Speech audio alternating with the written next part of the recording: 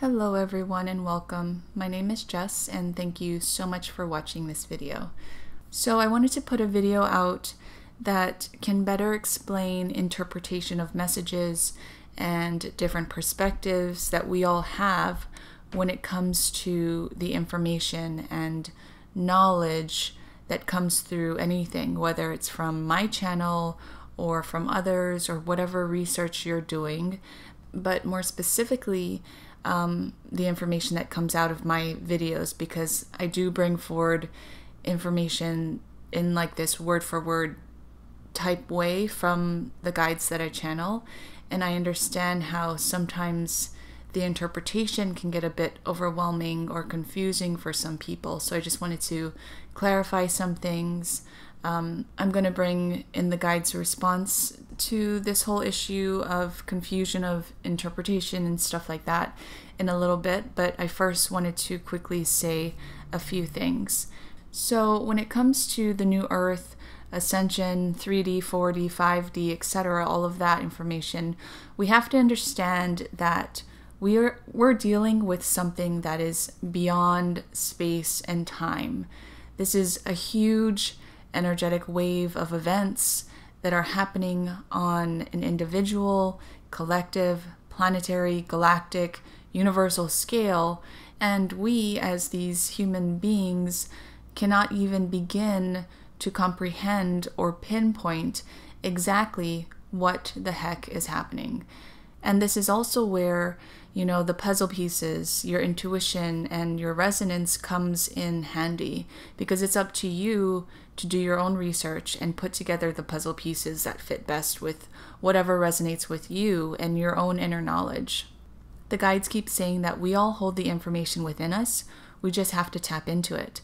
And in order to tap into it, we have to do the work to raise our vibration. We have to do the work to raise our energy and frequency in order to be in the place energetically and emotionally to be able to tap into it.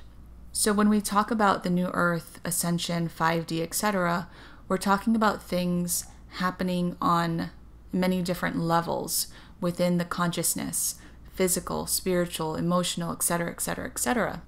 It's definitely hard to explain these bigger concepts to the average person who can't necessarily see or sense anything beyond the 3D linear time-space reality that they exist in within their own personal experience.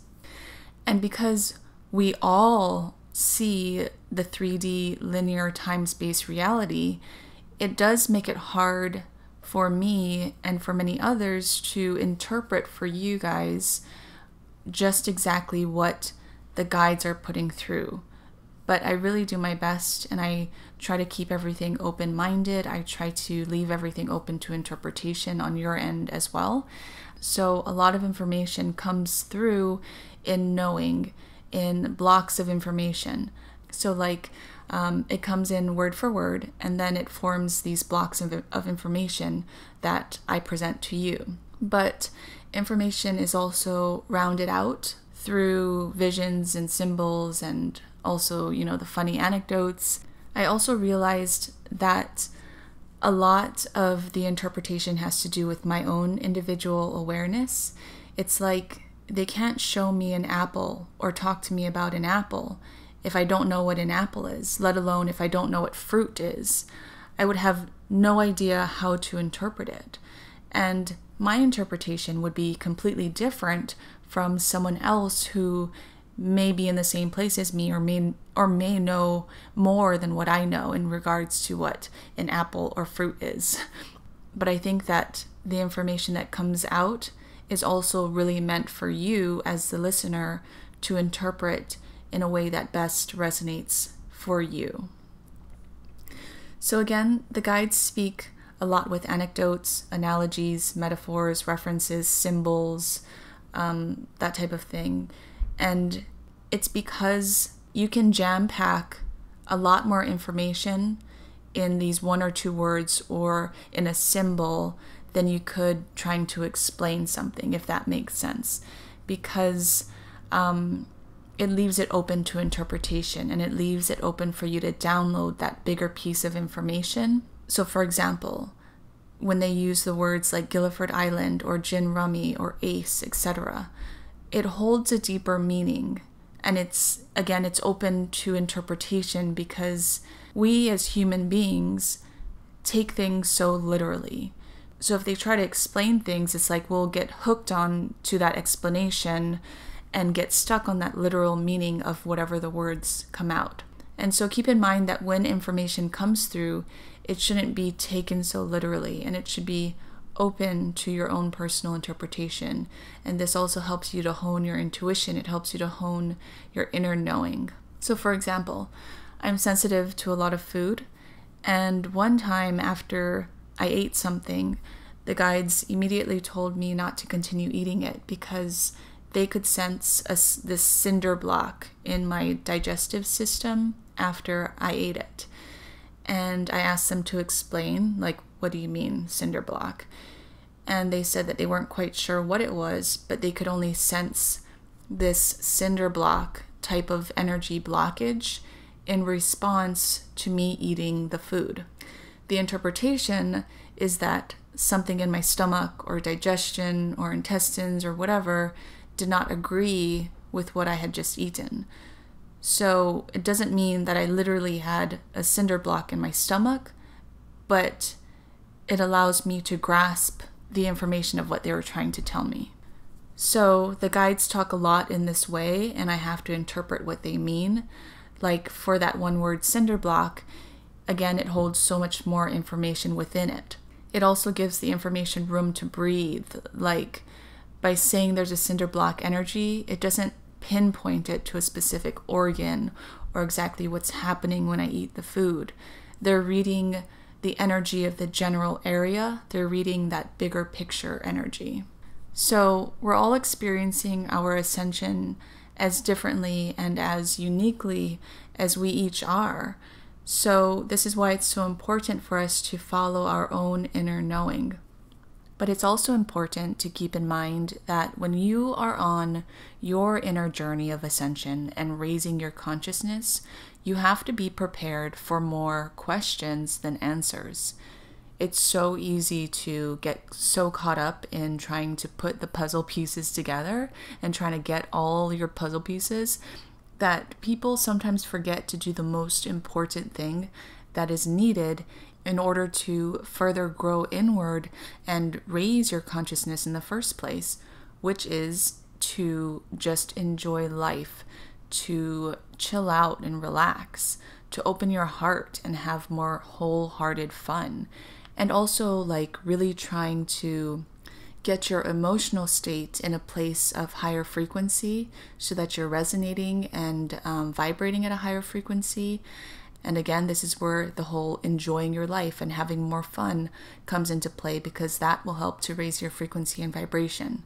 And at the same time, doing the work in order to heal any inward wounds that need to be healed, whether it's emotional, spiritual, mental, physical, whatever needs to be healed for you. And that will then further you along in helping you to vibrate at a higher frequency.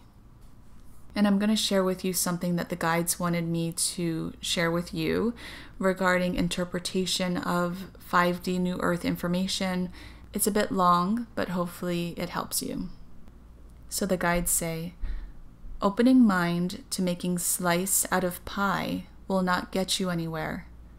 Guilford Island or New Earth bliss and joy for those who make pie out of slice. Filling in blanks has a downfall.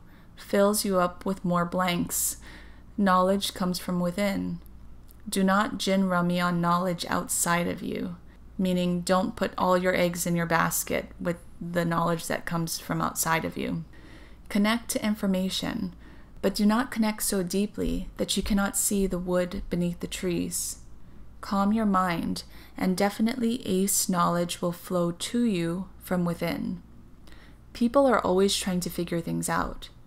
By not trying so hard, the answers that resonate with you come much entirely, certainly, definitely, quickly. Open mind for information to flow easier for you. Ponti material does not have to be stretched or forced and muted to open. Let mind naturally open, and information will flow naturally, generating the brain or intellect to be stimulated. Guilford Island manifesting now, folks. We, the guides, are in the reality of oneness, and Jess is in oneness frequency. Many people generate duality frequency. Jess in oneness frequency. Definitely oneness in the collective or people's energy, coming real soon. Definitely real soon. Knowledge about illusion of New Earth in Jess's awareness. Jess keeps open mind always, and by doing so, she is able to filter knowledge from 5D New Earth into 3D and 4D Earth realities, opening minds of others and Guilford Island knowledge for another Guilford Island member to integrate into awareness. Efficiently, people forget to love life. Efficiently, people do not just have fun in the face of uncertainty. Oneness means simply ending, if only ending, idea of separation, knowing that all is Jin-Rumi connected, and integrating moments of present. People unable to stay in present moment efficiently because always thinking about the past or future, cannot see the wood beyond the trees. We, the guides, love that saying because seeing the wood beyond the trees means night watch. Surely Jin-Rumi on night watch. I'm like, what does that mean? What are you getting at? And they said, it means we're, the guides, are not sensing, definitely not sensing that people have night vision eyes, central amateur vision only. So basically they're just poking fun at this saying of seeing the wood beneath the trees. They then go on to talk about interpreting the information that comes from them. They said, interpretation of information from the guides in alignment with where you are vibrationally. Messages Jess offers in videos entirely correct for her. Information integrated on a much deeper level, not surface level. Jess insists on knowledge from oneness. Many people insist on knowledge from duality. Guilford Island knowledge for everyone, but you have to be able to be open to receiving it, not analyzing it. Ends up in Guilford Island Penitentiary instead. Another joke, because there's simply no way that you can ever grasp or make sense of information regarding this whole ascension process, because literally trying to make sense of everything is gonna drive you nuts. So the guides go on to say, Jess is able to find common ground between overwhelming New Earth information and 3D people awareness. People's illusion of separation will go where the wild things are. Another joke. People's illusion of separation will go North Pole in winter, fleeing warmth of knowledge of New Earth oneness. They're basically saying that as you integrate and are open to more 5D New Earth knowledge, your ideas and beliefs about separation, this illusion of separation, is going to fly out the window. And you'll begin to see the bigger picture. You'll see the oneness and the connectedness in everything. They go on to say, joy in life protects your knowledge. Joy acts as a phone between you and illusion or belief of 5D Earth. Ace, open-minded people able to definitely expand mind enough to accept knowledge about New Earth illusion or the belief of New Earth, and the Nike oneness frequency. The Nike, I was like, do you mean like top of the top, like Nike brand? And they're like, yes. So the top of the top oneness frequency. They go on to say, manifestation of illusion or belief of New Earth loses definite glory and steam in loss of joy and wonder. Keep this in mind. Again, manifestation of the illusion or the belief of New Earth loses definite glory and steam in loss of joy and wonder. They're trying to tell us to keep more joy in our lives, cultivate more joy, because it's this joy and blissful feeling that's going to propel us into the New Earth. It's not about, getting stuck on the details. It's not about trying to make sense of things. It's just about focusing on joy. They go on to say, illusion or the belief of new earth, lost knowledge or lost energy, goes into black hole, makes cinder block of energy, magnet portal of energy for other non-energetically aligned people. I think this means like any energy that steps away from the belief of new earth. So it's like people who don't believe in new earth or 5D or ascension, it's like that energy goes into this black hole. It makes this like blockage of energy, and that just creates like this magnet, a portal of energy that attracts other non-energetically aligned people. So it's like the law of attraction. You're attracting whatever or wherever you are at vibrationally.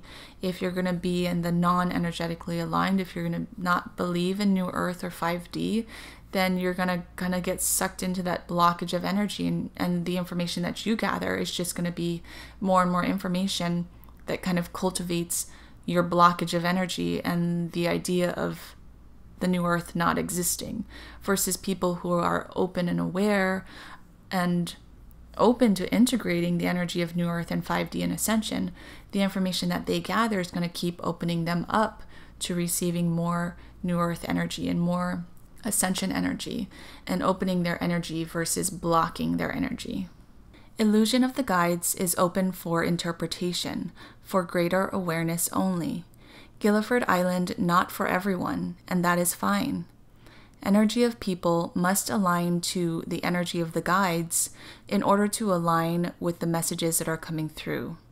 So basically what they're saying is that the messages that are coming through are open to interpretation, like I was saying.